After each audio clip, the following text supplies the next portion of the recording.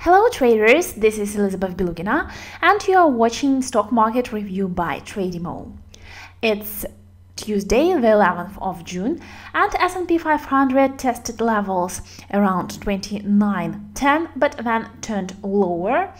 There was resistance in the mentioned area, 78.6% Fibonacci retracement of the decline from highs of May to the lows of June.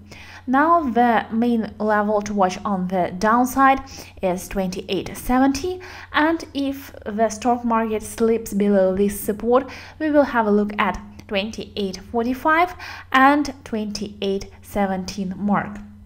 On the one hand, the market sentiment was supported by the fact that trade tensions between the United States and Mexico eased, and that there are more signs of fiscal stimulus in China. On the other hand, the market is still worried about trade tensions between the United States and China. Donald Trump tried to threaten the Eastern economy at the start of the week, so things still are very uncertain.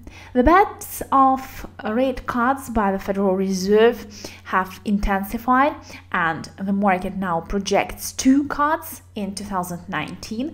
This helped stock markets recover in June, but for now we can see that the bullish momentum slowed, and although some individual stocks tested record highs, investors are still not sure that this rapid recovery really is what should happen right now, and fear that more consolidation and more thinking about the future is necessary.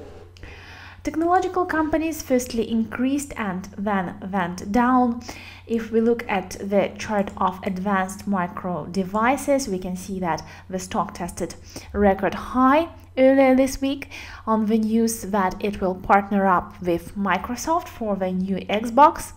However, now we see a correction from this strong resistance level, and if we need to locate some support for the stock, we would mention the levels around 30 and lower around 27.80 mark.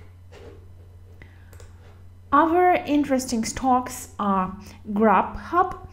Here the stock increased on reports that Amazon is shutting down Amazon Restaurants delivery service this month.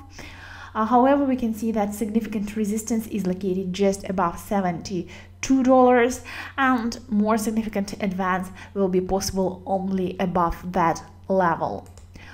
Boeing is on the downside, and we will likely go towards 340 level, as it turned out that company's deliveries declined in May by 56% on the annual basis, as many of the company's planes were grounded because of safety problems.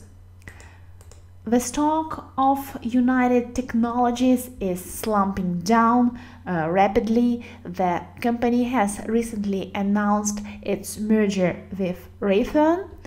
However, for now, the near-term prospects are not as rosy. We do not think that it is necessary to catch the falling knives right now.